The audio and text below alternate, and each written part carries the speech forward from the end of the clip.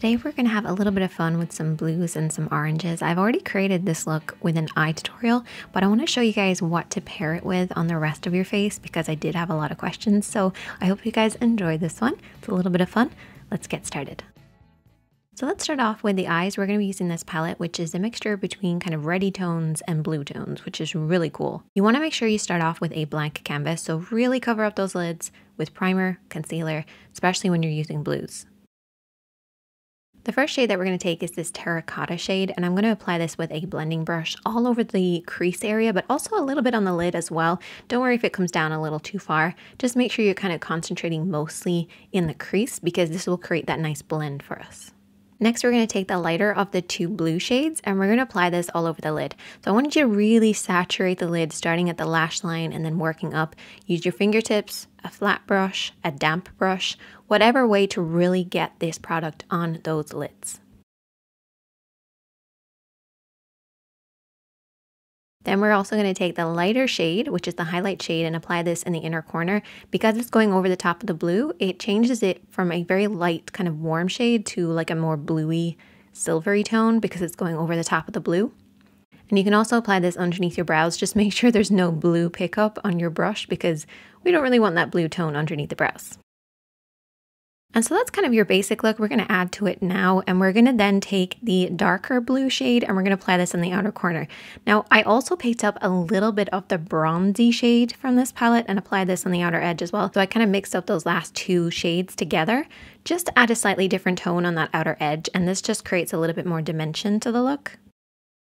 I then took that terracotta shade, and once I've applied my lashes and all that kind of stuff, I then applied this underneath the lashes. So right on that lower lash line, just to kind of bring the look together.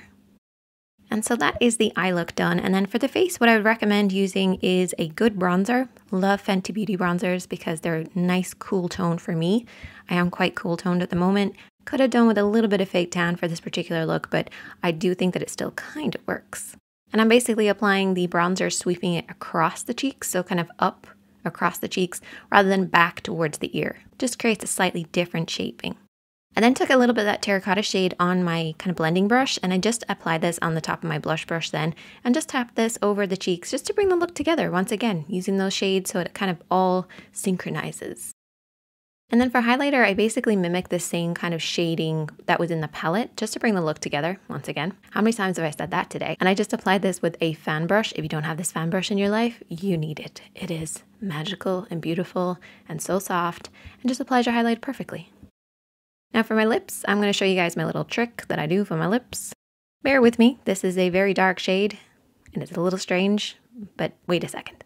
So basically everybody's lips have two different lip lines, which is your colored lip line and then your white lip line. If you apply a darker shade to that white lip line, you're going to end up creating a fullness of your lips. You're basically going to not overline your lips onto your skin. You're just going over the white line that everybody has. You're going to look a little crazy. Don't worry about it. And then you're going to take a full coverage liquid lipstick, it's got to be full coverage, and you're going to apply this over everything that you've already applied. And this will give you that appearance of fuller lips without the really obvious sign that you've overlined.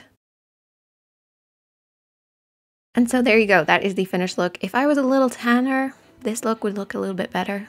But I wanted to show you guys this look anyway because I love it. I did apply fake tan, but it hadn't developed yet. But if you were a little bit more bronzier than me, then you could definitely wear this look.